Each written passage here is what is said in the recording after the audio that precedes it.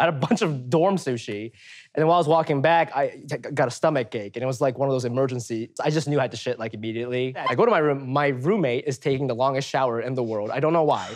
I don't know why. He's in there for like I waited like a decent amount. And then I like go out. So I'm like, I'm gonna shit now. So I like leave and I'm looking for this communal bathroom that's supposed to be in dorms. I can't find one on my floor. I try to go downstairs, but like, because it's an emergency, it's like, it's kind of like carrying a hot ball of soup. It's like, I can feel it spilling as I'm walking. So I go back and I see a trash chute in my hallway. And I just go there and I take off my pants and I'm like, this is not who I am. This is not who I want to be. I go back into my room. I see my trash can. There's like a plastic cover on it. So I just shat in there. And then I close the bag. How close to pooping down the chute did you get? Like, was it like fully pants down? My pants were down. My dick was out.